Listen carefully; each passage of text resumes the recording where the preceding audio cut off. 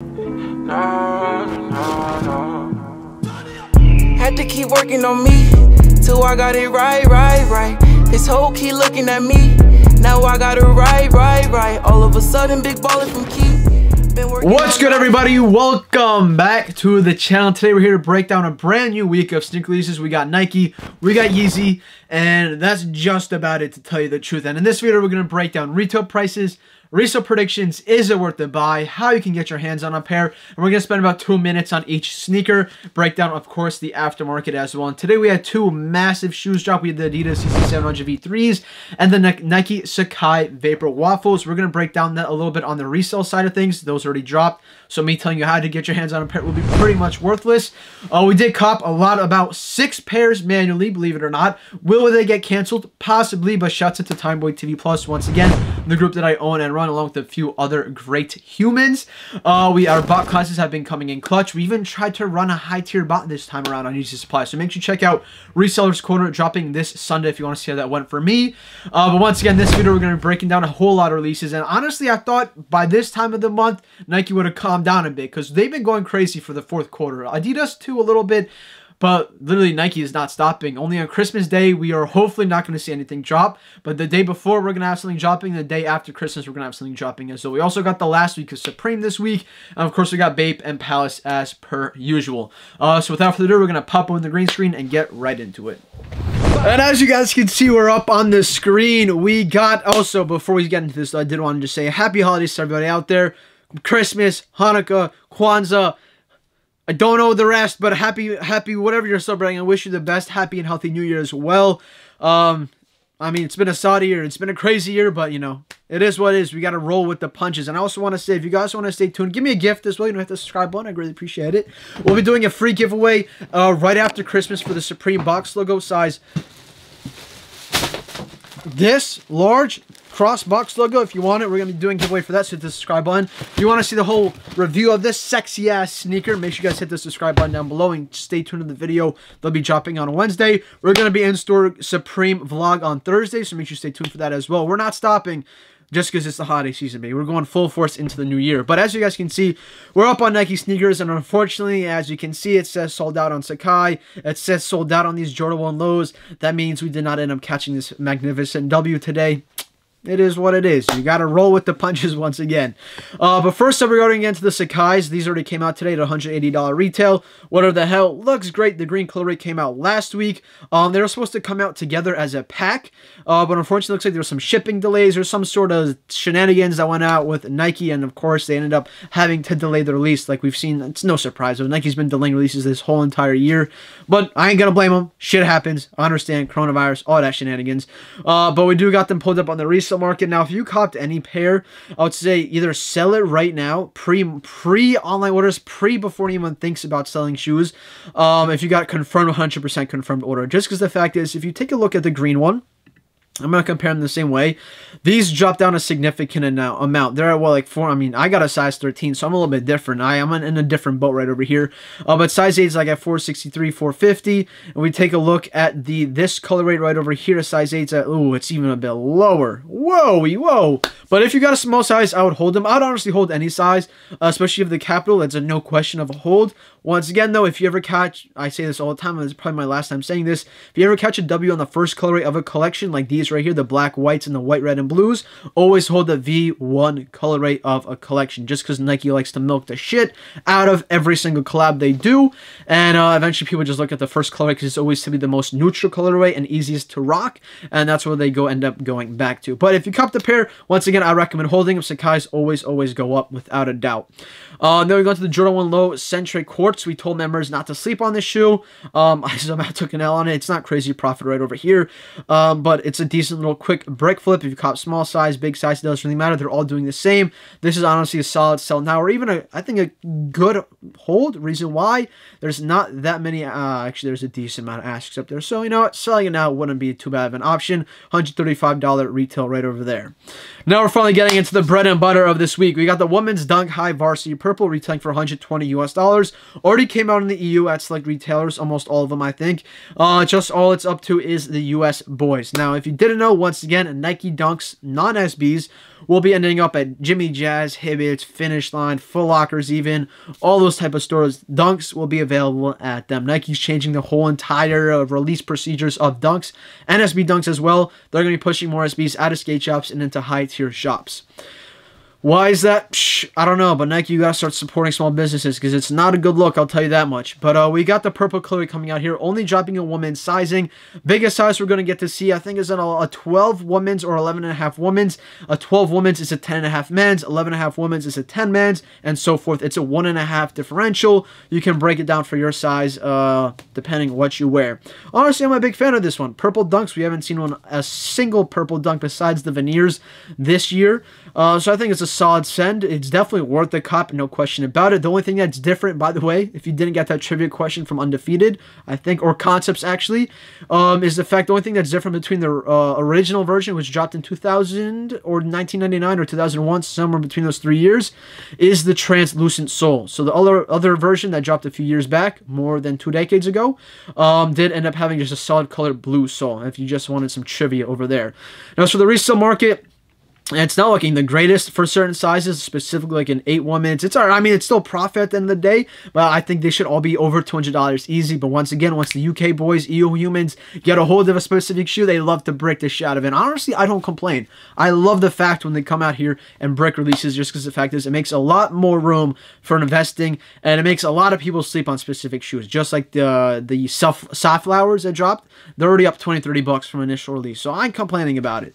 But if you want to focus on best profitable sizes, that's definitely going to be 11.5, 11, 12, 10.5, 10, 9.5, and then specifically 5, 5.5, 6, 6.5. Those 8 sizes or so are definitely the most profitable, but if you want your best chance, I recommend going between a size 7.5 and 8 and 9 or so, just between there. Definitely not profitable, but you definitely have a better chance, just because most retailers will be stocking up a bit more in those specific shoes. But keep in mind, specific US retailers already did drop these, such as Undefeated, Social Status, if I'm not mistaken. I think Concepts already did drop, but they will, I think, actually, no, they didn't. I think they are still yet to drop. I would definitely just check out their Instagrams for more information. Now, as for the main release of this week, I'm going to want to say it's these Kobe 6 Pro Tro Green Apples, aka the Grinches. They already did release via exclusive access about a week and a half ago. We already got our pair in the way, so we might end up having an early hand review. Actually, we won't have an early hand review. We'll have probably a few days after review in hand of the shoe. Truth to be told, I'm not the biggest Kobe sneaker guy. I've never even bought a single pair. Not gonna lie to you, I hopped on the bandwagon this year, just because the fact is, I copped the black and golds. I gave those away to the homie. But as for these green ones, I might end up just trying to flip them. No lie. It is what it is. You know, I don't know what to tell you. All I know is that for a fact that Nike is going to be stocking these up a bit more than they have on the Bruce Lee's comparatively. Rumor is that this is the first shoe that Nike didn't manufacture and produce after Kobe's tragic passing away. RIP the GOAT, no doubt about it. This is the first shoe they did produce after that tragic incident did happen. So as a result, there's going to be more stock compared to what previously occurred. Foot sites will probably have around 10,000 pairs. Roughly, I want to say probably a bit less than that. It's going to be a tough cop nonetheless. Sneakers is going to have the most amount of stock compared to any retailer, but almost every single retailer that had the Bruce Lee's is going to have these. Check your FLX apps. That's Foot Locker. We're going to have a full How to Cop Guide for these as well, but check Foot Locker for in-store reservations. Full How to Cop Guide on the shoe will be out tomorrow, but definitely worth the buy. If you want to resell it, you do you. Personally, myself, as I said, I'm probably going to end up flipping my pair. Depends how many I get, but I'd love to host a giveaway as well if we cop multiple, which hopefully we will with our bot fingers. We'll definitely be giving away a pair of these, just because the fact is I know a lot more people appreciate this shoe more than I do, and it has a lot of nostalgia effect for a lot of people. So I 100% respect it. Don't get me wrong. Just myself, I don't got that personal connection. All sizes are a cop. You got to do what you got to do. All going to be profitable at the end of the day. Keep in mind, more stock than per usual. But now probably my favorite release of this week, I have to say, is the Blazer Low Medicom Toy Bear Brick. I'm a huge fan of Bear Brick. Been copping a lot more pieces than usual. Hurting the bank account a bit because that international shipping don't do you justice, but it's $80 retail right over here. Dropping in just a single creme colorway. It's going to be the same style and same effect and same materials used as the Nike SB Dunk Lows that dropped about 2 months ago, I should say. Let me pull it up for you guys. Not to get cocky with it, but we somehow did pull off a free pair. Shouts out Nike. They refunded me saying it never arrived, and I guess it didn't, but it kind of did. This is the size 13, so you know that fur material on here, it's going to be the same exact material on the Blazer lows. Some people are fans of it, some people aren't. Dude, this fucking smells so damn good. I shit you not, but this shoe should be worth double of what it is right now. I don't understand why it's not. I really don't. I don't know why people love to bear brick shit, but they just do. I guess people aren't big fans of it. It's a bigger brand overseas for sure, but I'm honestly just a massive fan of it. I'm very, very grateful for that W, because out of any SB besides Sean Clivers, those would have been my top pick of the year. Now, so resale market on this specific shoe, it's looking pretty decent. Asks are crazy high just because the fact is a lot of shops are going to be getting these, like SB shops. Most are probably going to end up doing first come, first serve just because the fact it's a Blazer, and Blazers are typically in much higher production than SBs are. But keep in mind what I predicted or what I feel is going to happen. Shouts out to Travis Scott for kind of putting that shit on, is Nike Blazers are going to be making a bigger and bigger comeback. It's slowly coming into effect. Not too much. Travis Scott put on a few here and there, but I don't think Travis Scott has that effect he once did like 2 years ago when he started the whole SB wave. I just don't think he's going to be doing it like that no more. I honestly don't feel like there's any main figure in media or culture right now that it would drive a whole shift in market, to tell you the truth. But I do see it just progressively going to happen, because people are going to get sick and tired of taking L's, and they're going to get sick and tired of wearing SBs, to tell you the truth, just how they did a few years back. But nonetheless, these are definitely worth the buy. $80 retail. I see market probably dropping down to like $150, $140. Check with your local skate shops. Sneakers is going to be dropping these once again, and certain high-tier retailers will be having these as well. This will be a much higher production rate than SB Dunk Low, so keep that in mind. But once again, it's well worth the buy. Then the big retro release of this weekend is the Air Jordan 12 Varsity Reds, dropping for $190 US retail. Black and red colorway, definitely worth the quick local flip in my eyes. I definitely see this shoe going for the decent money, just because the fact is it's black and red, it's flu game, it's a Jordan, it's December time, people got money, they're about to, 700 just shock dropped on the site. We missed it. It's alright though, it's alright. Anyways, as I was saying, it's going to be dropping for $190 retail. Nike Sneakers is going to have these available on the 26th. That's the day after Christmas. Once again, Christmas is this Friday. Christmas Eve is Thursday. So this Saturday, we're getting right back into it. Footsites are going to have decent stock, over 30,000 pairs or so, just around there. SKU code is CT8013-602. Overall, going to have to be a good local flip. Is it worth the hold? Not really, unless you want to hold for over a year. Then you might end up making $50 more than you are right now, maybe even $70 depending on the size. Typically bigger sizes do a lot better in Jordan GR Retro, so keep that in mind. But once again, Jordan Retros aren't really worth the hold unless you got a shit ton of capital and you are willing to have a good local clientele in a year or so. Once again, here's a look at market, $250 to $280 depending on size. Right now, bigger sizes are definitely the move. Size 14 is going for the stupid high. I expect this to drop down fast. Once again, FLX, meaning Foot Locker, Champs, East Bay, Kids Foot Locker, all of them are going to have in-store reservations, so make sure you guys fill that out and go to your specific apps for that. Now, the 700 V3s did drop this week. A few people messaged me on Instagram. I appreciate y'all for just, I'm trying to communicate more via DMs. I'm trying to slide up in there. I definitely think these were worth the buy today. I think a lot of people slept on them for no reason. It's a black Yeezy. Never, ever, ever, ever, ever sleep on a black Yeezy. Once again, well worth the buy. Small base sizes specifically are doing a lot better. But the other Yeezy release we have this week is the Yeezy Basketball Blue Ice, I think it's called, or the Frozen Blue. Whack ass shit. Every single Quantum has done dirt. This is definitely a brick in my book. This is 100% a brick. Jordan 12s are kind of like a brick-ish flip. You want to make 20 bucks per pair if you pay no tax, no shipping. If you pay tax and shipping, you're going to make probably $0 at the end of the day. I mean, these might end up going for some money.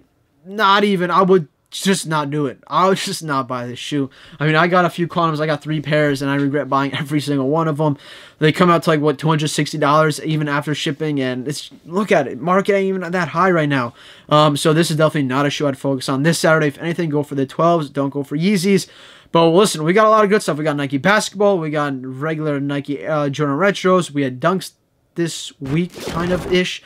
Oh, by the way, make sure you check out your SB shops for Atmoses and Chicago Dunks. I think they finally got their final shipments of these specific shoes, and some are doing like shock raffles and shock drops. Make sure you stay tapped in for that. Supremes last week is this week. We got Swarovski lighters. Cop that. Everything else is pretty much a calm little brick ass for the time being. I know there's a collab this week. Well, we might break that down in a future video. But that's it for me. Hope you guys enjoyed. This week is shaping up to be pretty decent, although it is a holiday week. Make sure you spend your time with friends friends and family. Enjoy it. Sleep in. Don't worry about it. If you miss anything after Christmas, it's not a big deal. You're really missing out on $20 profit per pair, so don't stress. But anyways, that's it for me. Hope you guys enjoyed. Peace.